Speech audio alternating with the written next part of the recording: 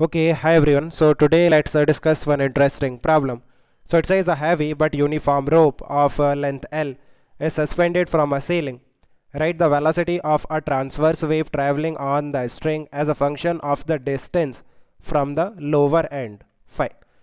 So अब देखो इस तरह से हमारे पास एक हैवी बट यूनिफॉर्म रोप है. इसका जो मास है that is capital M and इसका जो लेंथ है that is capital L.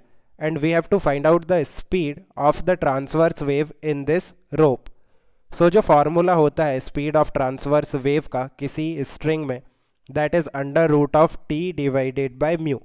T क्या है टेंशन and mu क्या है linear mass density that is mass per unit length. Because ये जो rope है ये यूनिफॉर्म है that's why जो mu होगा linear mass density that will be constant. Simply mass divided by length, right? Mu constant है, but ये जो टेंशन है ना ये कांस्टेंट नहीं होगा इस रोप में बिकॉज ये जो रोप है ये हैवी है. सो जो टेंशन है ना that will be a function of x. Let me define. Let's say जो बॉटम मोस्ट पॉइंट है उसे हम x is equal to 0 define करते हैं. देन यहाँ से किसी डिस्टेंस x पे जो टेंशन होगा that will be a function of x. कैसे फाइंड आउट करोगे? You can draw the free body diagram of this x length of the rope. ये जो x length है ना इस rope का इसका free body diagram हम draw कर सकते हैं. Then इसका जो weight है वो vertically downward लगेगा और यहाँ से tension force लगेगा, right? So जो tension force है इसके weight को balance करेगा. अभी इसका weight कितना होगा?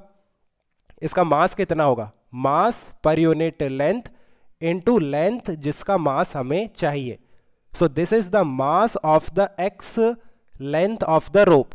So m into g है ना. So ये weight है इस x length of rope का और ये balance होगा by the tension. So you can say tension as a function of x that will be simply m into g into x divided by L. You can see ये x का function आ रहा है, right? Now आप देखो कि जो velocity है ये जो वेलोसिटी है ट्रांसवर्स वेव का ये भी x का फंक्शन होगा बिकॉज ये जो टेंशन है वो x का फंक्शन है.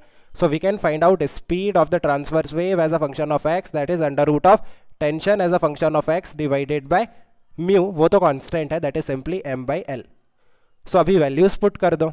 जो स्पीड है as a function of x that is equal to under root of tension that is simply m g x by L divided by m by L. सो यहाँ से m बाई L कैंसल हो जाएगा. So velocity as a function of x that is simply under root of gx, right? Simple. B check करते हैं. If the rope is given a sudden sideways jerk at the bottom, how long will it take for the pulse to reach the ceiling? Okay. So आप देखो bottom most point पे हम एक transverse wave generate करते हैं. Let's say time t is equal to 0 पे जो position होगा इस transverse wave का that will be x is equal to 0. सो कितना टाइम लगेगा इस ट्रांसवर्स वेव को सीलिंग तक पहुंचने में means x is equal to capital L तक जाने में कितना टाइम लगेगा, right? So let's say capital T time पे ये जो वेव है या फिर ये जो वेव पल्स है ये x is equal to L तक पहुंच जाता है. So we have to find out the value of this capital T. सो देखो काफी सिंपल है. We already know speed as a function of x. Speed is nothing but dx by dt. So that is under root of gx, right? So dx divided by under root of x that is equal to under root of g into dt. Now just take the integration. Time t is equal to 0 पे जो wave है या फिर जो wave pulse है उसका जो position था that is x is equal to 0 and time t is equal to capital t पे वो x is equal to L पे चला गया, है ना.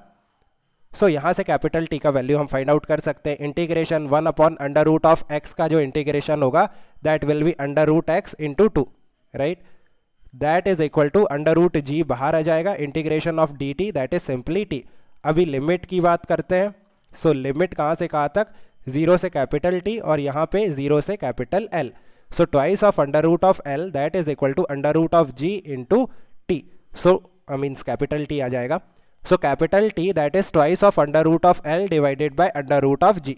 इतने टाइम में जो वेव है जो वेव पल्स है वो बॉटम से सीलिंग तक पहुंच जाएगा, है ना. फाइन। सी चेक करते हैं। A particle is dropped from the ceiling at the instant the bottom and is given the jerk, where will the particle meet the pulse. Okay, सो ये काफ़ी इंटरेस्टिंग है। आप देखो इस तरह से हमारे पास ये रोप है and let's say time t is equal to 0 पे हम एक वेव पल्स जनरेट करते हैं जो कि अपवर्ड डायरेक्शन में मूव करता है, एंड उसी टाइम पे t इज इक्वल टू 0 पे हम एक पार्टिकल को ड्रॉप करते हैं। ड्रॉप करते हैं means u is equal to 0, and ये जो पार्टिकल है फ्री फॉल करेगा। सो पार्टिकल जो है वो डाउनवर्ड मूव करेगा और ये जो वेव पल्स है ये अपवर्ड मूव करेगा। सो लेट्स से किसी टाइम t1 पे ये जो वेव पल्स है ये x1 डिस्टेंस ऊपर की तरफ जाता है और ये जो पार्टिकल है x2 डिस्टेंस नीचे की तरफ आता है, और दोनों यहाँ पे आके एक दूसरे से मीट हो जाते हैं, दोनों एक दूसरे से मिल जाते हैं, राइट। सो उस टाइम पे क्या होगा, you can see that x1 plus x2 that will be equal to l, because ये जो पार्टिकल है इसे हमने सीलिंग से रिलीज किया था ना। सो ये x2 डिस्टेंस नीचे आया, वेव पल्स x1 डिस्टेंस ऊपर गया, दोनों मीट कर गए। So we can say x1 plus x2 that is nothing but the length of the string, right. Now x1 और x2 का वैल्यू क्या हम फाइंड आउट कर सकते हैं। x2 कितना होगा, देखो फ्री फॉल के टाइम पे s is equal to U T plus half of a into T square, ये इक्वेशन हम यूज कर सकते हैं। सो s कितना होगा x2 that is equal to initial velocity 0, so ut will be 0, half into acceleration, free fall के time पे acceleration g into time कितना लगा t1, राइट, सो t1 स्क्वायर। सो ये हो गया x2, इस तरह से half of g into t1 square है ये, है ना। एंड x1 कैसे फाइंड आउट करेंगे, अगेन हमें स्पीड पता है वेव पल्स का, that is under root of g into x. So speed is nothing but dx divided by dt। Again हम सेम प्रोसीजर फॉलो करेंगे इस तरह से, dx divided by root x that is equal to under root of g into D T. अभी integration लेते हैं दोनों तरफ। सो time t is equal to 0 पे ये जो वेव पल्स था वो x इज इक्वल टू 0 पे था, और time t is equal to t1 पे ये जो वेव पल्स है ये कहाँ पे होगा, x1 पे, right, x is equal to x1 पे होगा ना। सो लिमिट जो आएगी time t is equal to 0 पे x 0 था इस वेव पल्स के लिए, और टाइम t1 पे क्या पोजिशन है x1, राइट। सो अभी इंटीग्रेट करते हैं। So twice of under root of x that is equal to under root of g into T. अभी लिमिट पुट करो 0 से x1, 0 से t1। सो यहाँ से कितना आ जाएगा, twice of under root of x1 that is equal to under root of g into t1। सो यहाँ से x1 कितना आ जाएगा, x1 is simply g into t1 square divided by 4, right. Square करना पड़ेगा आपको x1 का वैल्यू फाइंड आउट करने के लिए। Now we know x2 and we know x1, just put the values in this equation. So x1 is g t1 square divided by 4 plus x2 that is half of g into t1 square that is equal to l. So यहाँ पे LCM ले लेते हैं। So ये 2 और ये 2 हो जाएगा। So it will be 3g t1 square divided by 4 that is equal to l.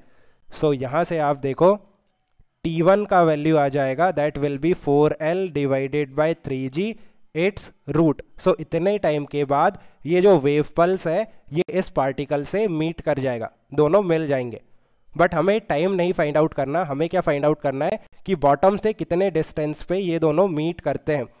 So we have to find out the value of x1। So we know t1। सो यहाँ पे देखो हम x1 का वैल्यू फाइंड आउट कर लेंगे। x1 is simply g bye 4 into t1 square. So t1 we have already calculated, यहाँ पे इसका स्क्वायर पुट कर दो 4l divided by 3g। So 4l divided by 3g। सो ये g से g कैंसल, 4 से 4 cancel, it will be simply l by 3।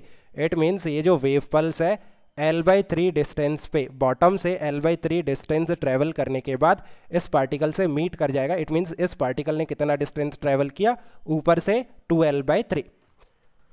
So I think you have understood. Let me know if you still have any confusion. Okay guys, keep working hard. Best of luck. Bye.